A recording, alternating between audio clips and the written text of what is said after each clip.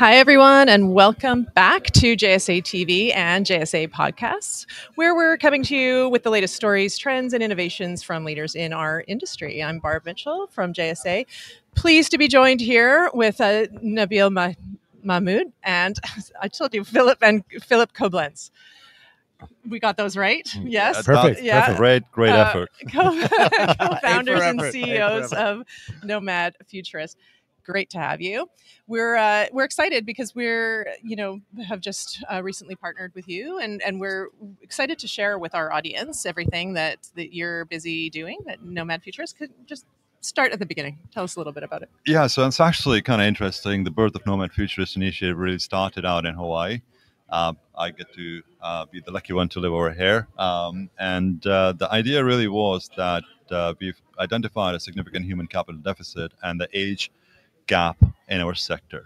Some of the numbers that when we started the whole initiative were roughly around the fact that you've got 42 to 43% of the existing workforce that's been in the space for about 25 plus years, which means that there will be a retirement party every day of the week within 5 years time frame. And we're not backflushing the talent pool. And there isn't enough people coming into the space, not something that we talk about at dinner tables with grandmas and moms and dad, right? And the industry is growing crazy.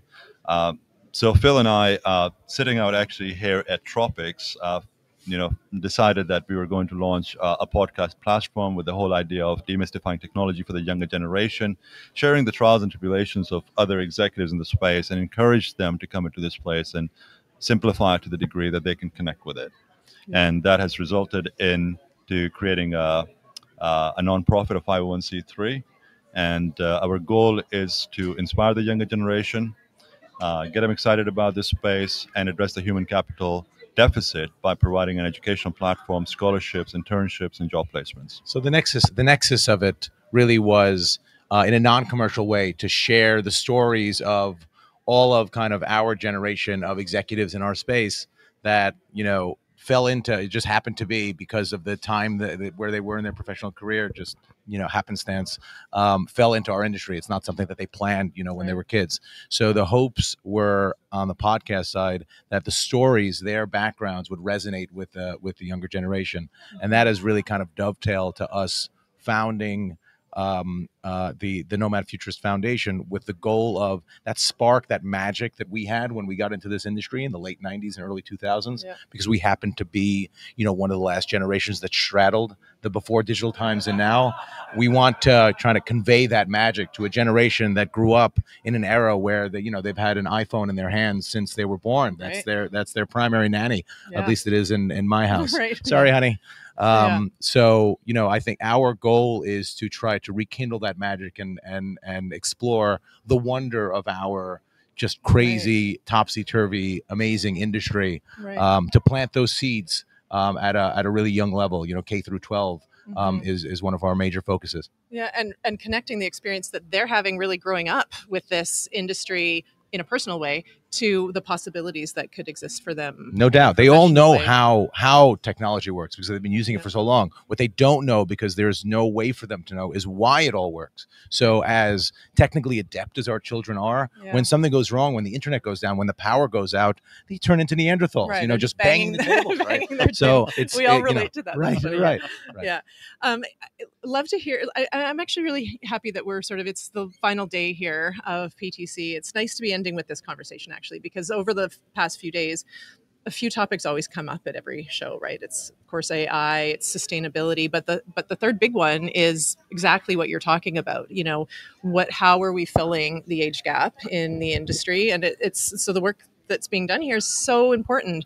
It's nice to be seeing some of these initiatives. So on that note, I think you talked a little bit about, I don't know if you want to expand any more on how you're able to leverage, you said you've been around this industry for a long time, and you were 27 plus years. Yeah. Well, and so a lot of people come here and this is, their 15th PTC or They're something. pointing to which palm tree they planted when they first came to their PTC, and it's now some giant.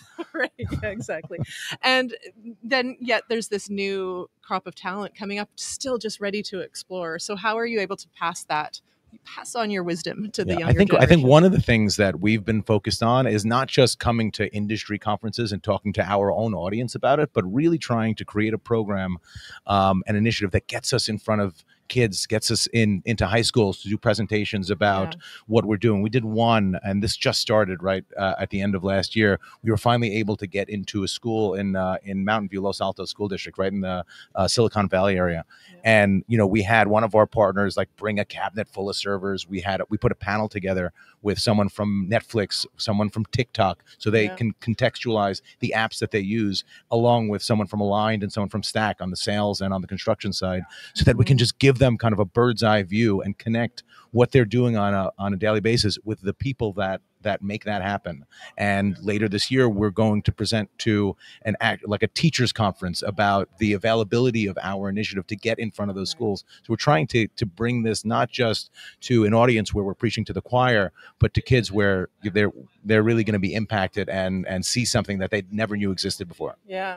And tell us more about this. I know that there's, in addition to what you're describing, you have programs targeted, I believe, at underprivileged communities and, helping to support diversity and inclusion.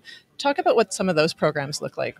Yeah, so I mean, we actually did one last year in the Bahamas. We funded roughly about 40 students, and it really came through another partner that was trying to set up an educational platform out there. So, I mean, stepping back a bit, as you can tell, we are, step brothers.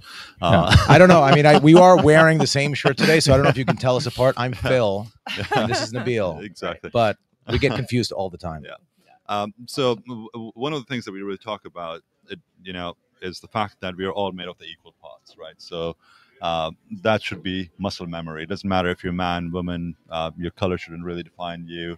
Your race shouldn't define you. Your religion and beliefs shouldn't define you. You should all be given equal opportunity.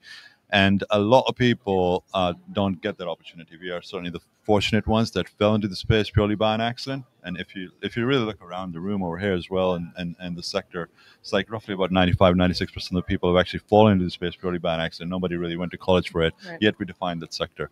So our vision is to go to the secondary markets, the emerging markets, and give those kids an opportunity that there is something besides just the conventional banking or retail and other sectors that they exist, that they can actually get into space and contribute. And to really show them people that look like them, that talk like them, that came from similar backgrounds, because that's how they contextualize it. That's how you see that spark moment. When we did the event in MVLA, we followed it up with 50 or 60 students on a tour of a local data center that's one of our partners, and they met like the person that runs the site, and he was from the Hispanic community, similar to them, and that's where they had this aha moment where someone that looks like me, that speaks like me, that's part of my community, does this also. So that's when it becomes real. So the more we can be that connective tissue to the people that run our world, and the kids out there that don't know it exists, that don't know that this is a path for them, I think the better we're going to be positioned to solve our problems, not next quarter or next year, but into the future as we need to eventually retire. I mean, guys, come on, how long can I do this?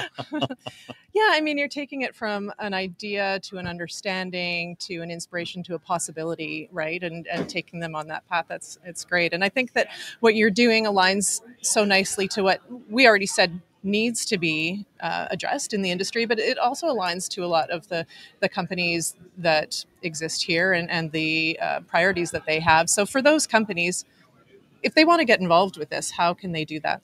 Well, it's very simple. Reach out to Phil or myself or the rest of the team. You can find us at nomadfuturist.org. Or the 17,000 selfies that we'll likely be in as a consequence of this event. We'll take one right after this. You're right. Stay tuned, guys. Yeah. Selfie on the way.